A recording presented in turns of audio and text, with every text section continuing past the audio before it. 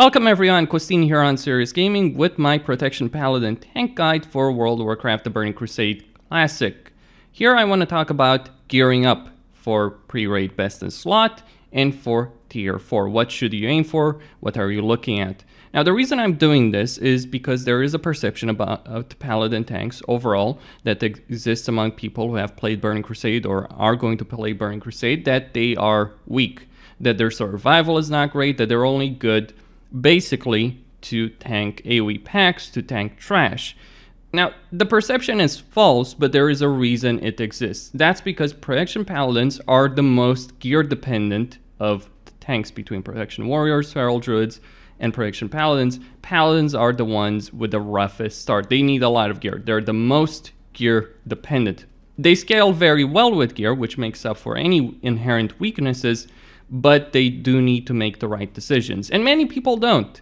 I'm not saying that it's easy to gear up a Protection Paladin. In fact, gearing up a Protection Paladin at the start of Burning Crusade can be quite a nightmare. But if you do it correctly, you can be a powerhouse tank. If you do it wrongly, you will be very weak. So making the right decisions in terms of your gearing is very, very important. And this is where you run into the issue that many of the gear lists, many of the guides that exist out there are not quite right on the money. And this is what I personally aim to rectify. I've played the Protection Paladins since retail Burning Crusade. From beginning to end of the Burning Crusade, I've tanked pretty much every boss on retail Burning Crusade until Muru. And more recently, I was playing on the Netherring server, extremely buffed Burning Crusade server compared to retail. There are 4 priorities when it comes to your gearing as a Protection Paladin. The first one, most important, is to get 490 defense to be immune from critical blows by bosses, by mobs in general. This requires about 285 defense rating. Very important to get and not too difficult. The second, and this is one that's actually difficult, is to become uncrushable. What does that mean? Well, bosses have crushing blows in the Burning Crusade, many of them, and they will do a lot of extra damage. This is actually an issue Druids have because although they have a lot of armor, they have a lot of HP, they can't get immune to crushing blows, so they'll end up taking a significant amount of damage. Now, Paladins are in this position where they can get uncrushable, but they require a lot of gear to do it, and they require the correct gear choices to do it. For Warriors, Shield block gives you a significant amount of block chance, so it's not really an issue for Warriors. And by the way, this is not just for tanking bosses. Being crush capped, getting 102.4% combination of miss, dodge, parry, and block is obviously most useful on bosses, but it also does matter for trash, for adds, for 5-man heroics. Why is that? Well, because being able to either miss, dodge, parry, or block every blow that's coming your way will significantly reduce the damage you're taking in general, not just on bosses, but on trash, in 5-mans. It doesn't matter where it is. Most of the time, you'll just need 100%. For raid bosses, you'll need 102.4%, and it is advisable to get it if you're serious about playing as a Protection Paladin. After that, you focus on stamina and armor for survivability, and you focus on spell damage for your threat. This is a great thing about Protection Paladins. They only care about one stat for improving their threat, and that's literally spell damage, or really holy spell damage if you want to be very specific about it. And unlike Warriors and Druids who have to care about a variety of stats, this is one of the strengths of the Protection Paladin, and also the fact that they're basically a caster when you're looking at it from a threat perspective. Now, people can say, oh, they have mana issues. Yeah, mana potions exist. Imagine using consumables in World of Warcraft. I'm sure we haven't been doing that since vanilla World of Warcraft. Oh, wait, we have. Anyway, these are your priorities, and in that order. Important to say something here is that when you're looking at these gear priorities, that you want to get the minimum required for defense. So just 490, just 285 if you can. Generally, you'll be higher here. Just over the crush cap to become uncrushable, and then stack as much stamina, as much armor, as much spell damage as you can. That should be your goal. Get the minimum required, but then move on to the next step. And stack stamina, stack armor, stack spell damage. Finally, when it comes to your gearing, you should prioritize initially getting your defensive enchants, getting a reputation enchants, the helm enchant from Keepers of Time, getting Aldors or Scryers exalted. Prioritize that over stamina or spell damage. It's more important to be crit cap, to be uncrushable, than it is to get a spell damage enchant or a stamina enchant. So prioritize those initially, especially if you're struggling with cash, and then focus on stamina, then focus on spell damage. With regards to figuring out how much avoidance and block chance you need in order to get crush cap, you can calculate that on your own. You can use a macro, there are several available, or you can use an add-on. Now, I personally have LVI for my uniframes action bars, and it does have an avoidance breakdown. Problem is, this doesn't properly show your miss chance, so it's not as useful as it could be. What you want to use as a protection paladin is something called Tankadin. On the upper left side, it has a Righteous Fury button, which is red if you don't have Dawn. Press it, activates Righteous Fury. Lower left side, it will show you, most importantly, when Ardent Defender becomes useful. So in my case, when I get to below 6.1k HP, Ardent Defender starts being used, reducing damage. And obviously this goes higher and higher the more HP you have. On the right side, you have your avoidance, your block chance, and how far away you are from being crush capped. In my case, I have 11.7 miss chance, 25% dodge chance, 18% parry for a total of close to 55% avoidance. I have a block chance of 26.8, and overall, I am close to 21% away from being crush capped. Passively, no abilities used, no buffs used, so passively unbuffed with no abilities, I am 21% away from having crush immunity. Now with Holy Shield, and specifically Holy Shield with Librum of Repentance, which gives you 42 block rating, with Holy Shield activated, that gives you 35% block chance, which means that I'm over the crush cap with this gear by 14.4. Now, of course, this is tier 6 gear, so it's going to look a lot different when you start gearing your Paladin.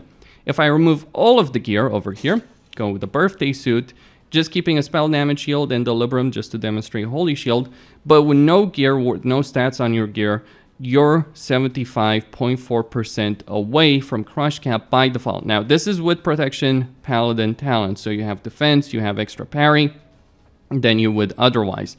But importantly, 75.4%. It can be higher or lower depending on your race, depending on your base agility, which does vary depending on the race you've chosen. But anyway, 75.4% by default. If you use Holy Shield with the Librum, it's 40%. And in actuality, it's even lower than that 40% because you will need 490 defense, 285 defense rating, which will grant you about 4.8% chance to miss attacks. So your miss chance will go from 5.8 to 10.6%. So 4.8% from all the defense you're gonna have to get anyway. So that really means that you need 35.2 or 3%. So I'd say 35.3% just to be on the safe side a bit.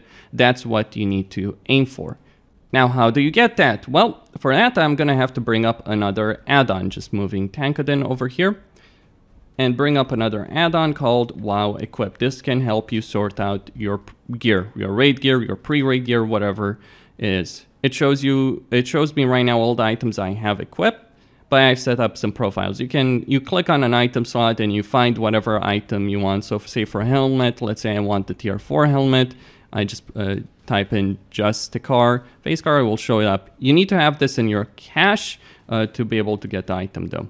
But anyway, I load this up, and this is how a Protection Paladin should look like if they're striving for survivability in pre-raid gear.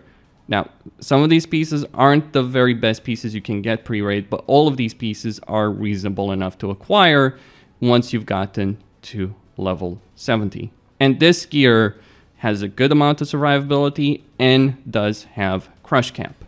And specifically, you have 15.4 chance to block, 14.26 chance to dodge, 5.6 chance to parry, and overall with the extra miss chance, you'll be just above the 35.2%. I believe it's 35.29% if you add it all exactly without any raid buff. So you're crush capped. You have about 11k armor with this gear and 687 stamina. Your HP with this gear would be about 12.5k unbuffed. And you do scale very well with raid buffs. Just keep that in mind. You scale probably the best with raid buffs. Though, obviously, druids get a lot of HP, obviously, from bear form. But anyway, when it comes to individual gear pieces, for the helmet, the felt steel helmet, for the gloves, felt steel gloves. These are very cheap, easy enough to acquire. I've put stamina gems in all the gem slots. They're easy to acquire because every blacksmith will be making felt steel pieces to level their profession up. So there will be plenty of helmets, gloves, and even pants on the auction house. Now, I don't recommend the pants, but the gloves and the helmet are some of the best pieces pre-raid for survivability. I've put Keepers of Time, Defense rating, and Dodge rating enchant on the helmet. You need Revered for that. And free 12 stamina gems for the helmet. For the gloves, 20 spell damage. As I've said, you don't necessarily need to rush for fret or stamina, but you do want to rush for anything that increases your defense or dodge in terms of enchants or in terms of gear. That should be your priority. So anyway, alternatives to these, if you want more fret, but don't want to lose too much in terms of your defense rating, because that's the thing that really matters the most, are the Helm of the Righteous and the Gauntlets of the Righteous. For the 2-set bonus, which will help you out in terms of your consecration, in terms of your mana, which does become an issue, especially for 5-man dungeons and even for Karazhan, can become an issue if you're playing with full survivability gear. So you can use those if you want more fret, if you want to have fewer mana issues, and you don't lose too much defense by doing so. You don't lose too much survivability, and they're the best pieces to get if you want to still maintain your crush cap and also get a fret boost.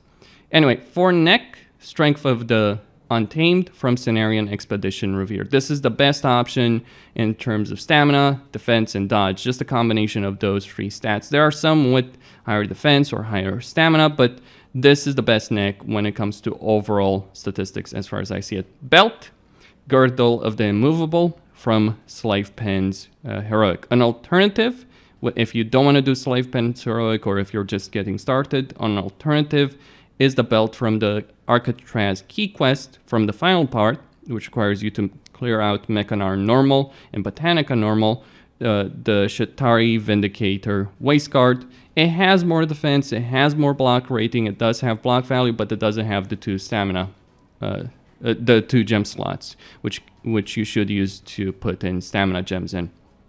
So you are sacrificing gem slots for higher defense, higher block rating, and block value, which can be worth it initially as you're gearing up.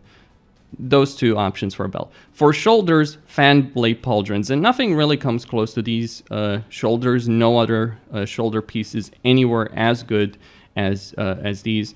They give you defense, 20 defense rating, and 15 parry rating. Now, parry is not a great stat, but you really don't have any other option. You get these from Akanai Crypt's Heroic from the first boss. Now, Akanai Crypt's Heroic is one of the easiest and fastest to do dungeon in the entirety of the Burning Crusade. It doesn't require a lot of effort. If you don't have Exalted Alder or Scryers, which is what I have here, I have the Exalted Scryers enchant for 15 defense, 10 dodge. If you don't have that, you can always use 1 gem to make up for that difference until you get it. And you should focus on getting it as quickly as possible. It does make a difference. But anyway, shoulders, Fan Blade Pauldrons, and no other alternative. Maybe the dungeon set if you just care about fret, and maybe you're unlucky with the gauntlets and all that, but your goal should be to get the Fan Blade Pauldrons. Pants, Time Warden's Leggings from Keepers of Time Revered. 3 gem slots, 40 stamina, 12 agility, 11 enchant, 11 dodge rating, 18 defense rating. Really good pants. Can't be replaced. Cloak. Devil Shark Cape from the final boss of Steam Vault's Normal. Defense rating, dodge rating, block value, 22 stamina. Now your cloak enchant will vary depending on what's available. If you have the dodge rating cloak enchant available on your server, which may not be, because it's an AQ enchant, it becomes available with patch 2.2, so it may not be available initially, but if you have that, get that, it will help you. If you don't have that, put agility. If you don't want to put agility, put armor. Just understand that you'll have to make up for the loss of dodge rating or agility somewhere else. My recommendation is try and get dodge rating. If you can't get that, get any kind of agility enchant on your cloak. And in the worst case scenario, get armor. Boots. And this is a quest item from Mana Tombs Normal, an escort quest, Flesh Beasts, Metal Greaves.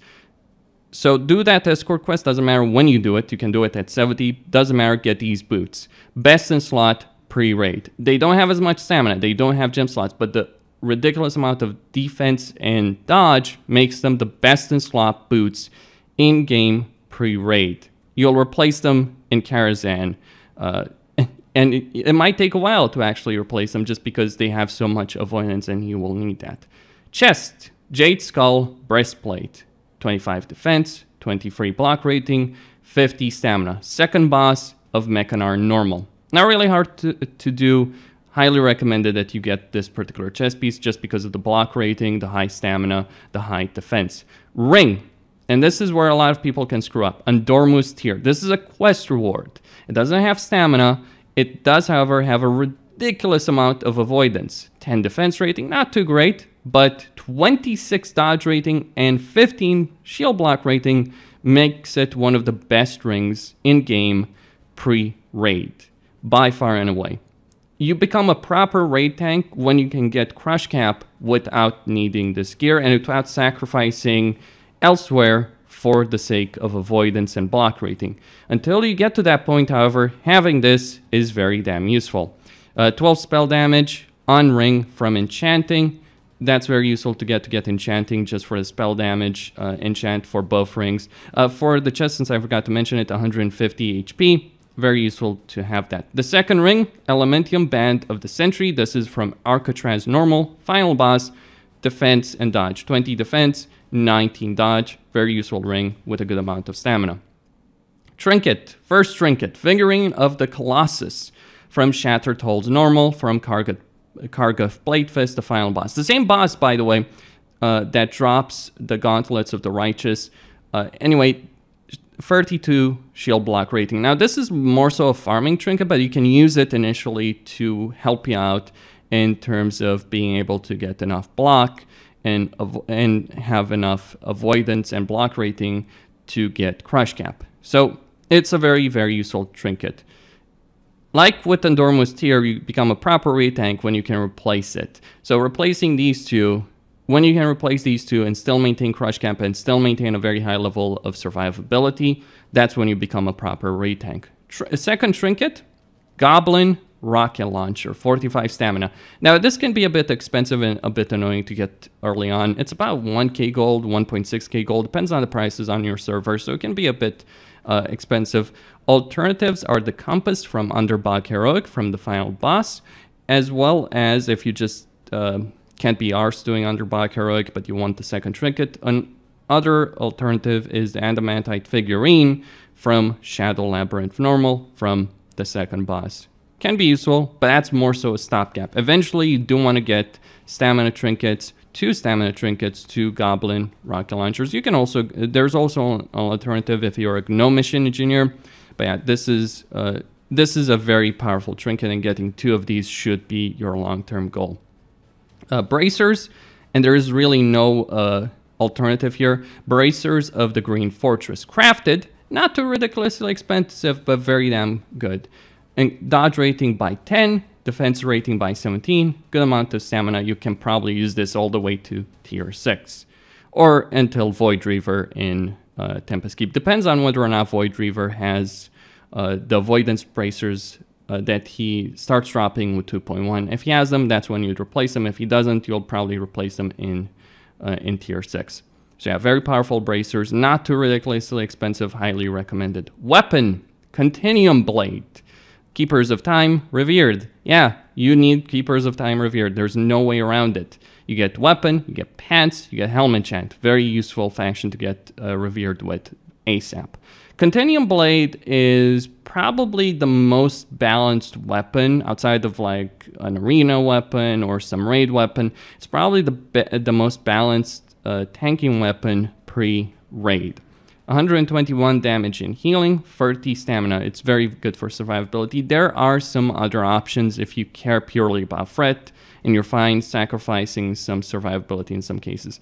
If you're Horde, Stormcaller is probably your best threat option, but that requires Thrallmar Exalted. If you're Alliance and you have Seal of Vengeance, you can use the Gavel of Unearthed Secrets, which requires Lower City Exalted. But that's only useful for Alliance if they have, with Seal of Vengeance. With Seal of Righteousness, you generally want to use a faster weapon, and that's where Continuum Blade or Stormcaller or even Honor Call is better if you're using Seal of Righteousness. For shield, Platinum Shield of the Valorous, 24 defense, 33 stamina, 3.7 armor. Now, this is a reasonable option. It's from the first boss of Shadow Labyrinth normal. Better options are the Zur Shield of Koldara. That's a badge shield, 33 badges of Justice.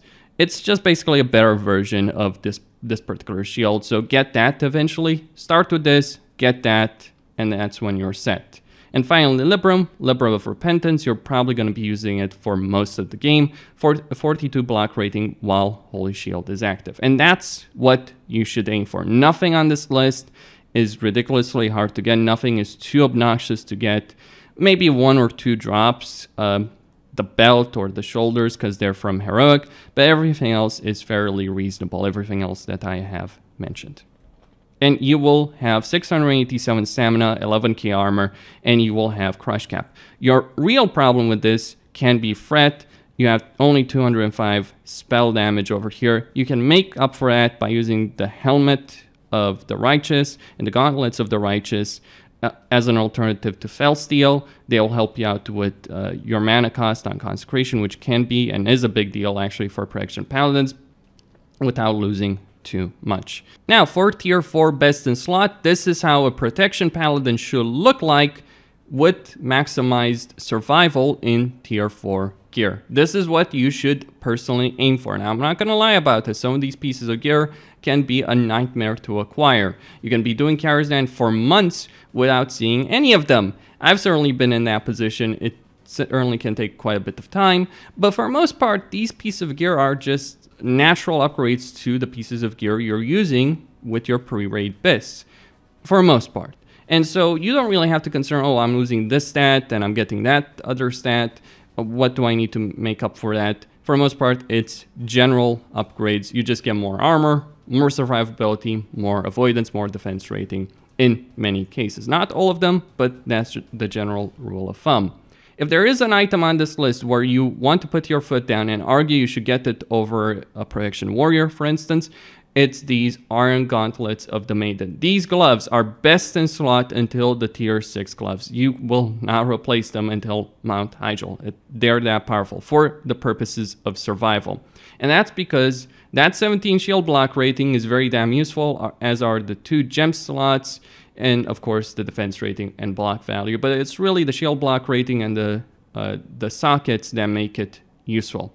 You can use the tier 5 gloves, but they're less powerful for survivability, and you mainly use the tier 5 gloves for the sake of threat if you get them, if and when you get them. Until that point, you're going to use these, and you're going to use these for any situation where you're struggling to survive over anything else. So very powerful gloves. You should get them as quickly as you can. Helmet. Tier 4, Justicar, Face Guard. I've put an Enduring Talosite for the socket bonus of 4 dodge rating because you're still at the point, even with all this gear, where you care about the Crush Cap. You haven't gotten to a point where you don't have to care about it.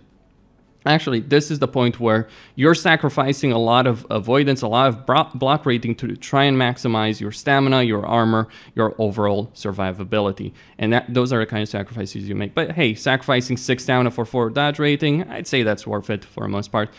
Neck, Barb Choker of Discipline, 39 stamina, 21 dodge, 16 defense rating. Now, all the stats on this gear is obviously post 2.1. Pre 2.1, they will be weaker, but still very much worth getting for the most part. There is one exception I'll get into. Belt, Crimson Girdle of the Indomitable. This drops from a Morose. Very good belt, an improved version of what you're using. Two gem sockets, 24 defense, 20 shield block rating. Really good, 36 stamina. Shoulders, Justicar shoulder guards. Again, using the socket bonus in this case for some extra stamina. It's really good. 15 defense rating, 17 shield block rating, increased damage and healing, and increased life value. You're basically trading the parry chance of your previous shoulders for shield block rating, which is worth doing considering other pieces of gear. Very good to have these shoulders. If there are two tier pieces you want to get as quickly as possible, it's the helmet and the shoulders, and eventually the chest. Pants, Rin Dynasty, Greaves, these drop from Curator. Free gem sockets, increased defense, and increased dodge compared to the Time Warden's leggings. They do have less stamina, but they do have higher armor. They do have higher avoidance. So they're very useful for you. I'd say they're the second best item when it comes to like offset pieces, besides the Iron Gauntlets of the main. And so you should get these quickly. You can sacrifice on the belt, you can sacrifice on the boots, but you really want to get the gauntlets and the pants as quickly as possible. Speaking of boots, Boots of Illusion, trash drops from Karazhan. Can be annoying depending on your luck. I've personally done Karazhan for quite a while without seeing many of these, maybe one or two in months of Karazhan. So they can be fairly rare. You're likely going to have a higher success with the boots from chests, but you're going to have to make some compromises with those. These are, however, ideal. High defense, high dodge, just an improved version of the Fell Beast ones. Ring-wise, Violet Signet of the Great Protector, close to 400 armor, 37 stamina, enchanted with 12 spell damage, 19 defense rating. Chest-wise, Justicar chest guard. Now, only if it's post 2.1 itemization. If it's pre 2.1, you want the Panzer Fan that drops from Nightbane, because the Justicar chest guard pre 2.1 doesn't have shield block rating. If it's post 2.1, this is best in slot until tier 6. And the reason is, it's just a better version of the Jade Skull breastplate with free sockets for gems and with damage and healing done. You want to get this, and you're going to use this until tier 6. Same with the helmet, by the way. Going to use that until tier 6. Second ring, Elementium Band of Sentry. Same stuff. Arcotraz normal, final boss. Trinkets, 2 Goblin rocket launchers. A lot of stamina, over 1k stamina from the trinkets alone. Ridiculous. When you're accounting for talents, kings, all that kind of stuff, over 1k stamina from the trinkets alone. Very powerful. If you want extra threat, you can replace one of these trinkets with the icon of Silver Crescent, which you get from badges. But for pure survivability, you want to use 2 of these Goblin rocket launchers. You can also get the Epic Flying Mount and get Exalted with Netherwing when that becomes available, and get that trinket if you want to replace them. But really, for the most part, you want to use these Goblin rocket launchers. Very powerful. Bracers of the Green Fortress, crafted pre-raid BiS. Same deal as before. Shield, Aldori Legacy Defender. Now, something to be stated here. It's best in slot for both warriors and paladins. I would say, however, that the first one should go to a warrior. It's very rare. It's also very difficult for a warrior to replace. You will have an easier time of replacing it than they will. You have a trash shield from Black Temple that you can use. They don't. So understand that if you get one of these, and they're rare, they can be very rare. It can take you months to just get 1 or 2 of these. So the first one should go for warrior. You should take the second one. You can use the Nightbane shield, the Bat shield, all of that kind of stuff. Eventually you want to get this, however. High defense, 19 defense rating with the gem socket for 2 extra defense rating. That's a blue gem, by the way. 15 hit. It's really the hit that makes it better for warriors than for you. It's just that extra threat that they gain. So don't be a prick. Tanking is a team effort. Always understand that. Always respect that, and just don't be a complete asshole towards other tanks in your guild. Libram of Repentance, 42 block rating while Holy Shield is active. And then finally, weapon, Gladiator's Gavel. Now, if this is available on your server, get it as quickly as you can. It's the best in slot tanking weapon for tier 4 for the most part. There is one exception. There is a better weapon available, and that weapon is called Fang of the Leviathan. But that's where you get into a lot of issues. I'd say personally, if Gladiator's Gavel is available, you probably don't care too much about Fang of the Leviathan unless your guild is getting a large number of them, because it will benefit your casters more than you getting it. You should be on a lower priority if that's the case. If Gavel is available, be on a lower priority. If Gavel isn't available, or it's very difficult to acquire, like say it takes over, what, 2k arena rating to get it, then in that situation, you should argue that you should get Fang of the Leviathan first, because it's going to be a significant upgrade for you as a protection paladin, far more so than anyone else, in the situation where Gavel isn't available. Because when Gavel isn't available, what are you going to use? You're either going to have to compromise on survivability and use something like Stormcaller, or you're going to have to use Continuum Blade, which has far less in terms of spell damage. So in that situation, if this weapon isn't available, get Fang of the Leviathan. If it is available, just settle for this. Use this until tier 6. It's a solid enough weapon. Honestly, you can use Continuum Blade until tier 6. I've personally done it. You will, however, suffer in terms of your threat generation. With this gear, you will have 860 free stamina, 14k armor, if I scroll all the way down over here, over 14k armor, chance to block close to 15%, chance to dodge 16.2, chance to parry 5.2. So you're over the crush cap with this, just over it, at the limit to a certain degree, and you have some room with a ring, for instance, and a trinket to go for more threat if you so desire. Maybe even the neck in certain situations if you want to really push it for that. I mean, if you really want to be extreme, you can start switching pieces left and right for cloth spell damage pieces. If you really care that much about it, you might in some situations. You have 360 free spell damage with all of the gear that I just mentioned. That's 193 less than what I currently have with my tier 6 mitigation gear enabled. There are situations where you'll want more threat. There's many situations where you'll focus on survivability, on trash, on ads, on bosses. So this kind of gear is really useful. You can tank pretty much anything in the game until Sunwell Plateau with this. I'm not saying it would be an easy thing to tank some of the bosses in Black Temple and Mount Hydril, but it can be done. So anyway, Costin here on Serious Gaming signing out. Thank you all for watching. Stay tuned for more. Don't forget to subscribe, like, and enable notifications. And if you do like my content, please do consider supporting me via PayPal, Patreon, or for YouTube channel membership.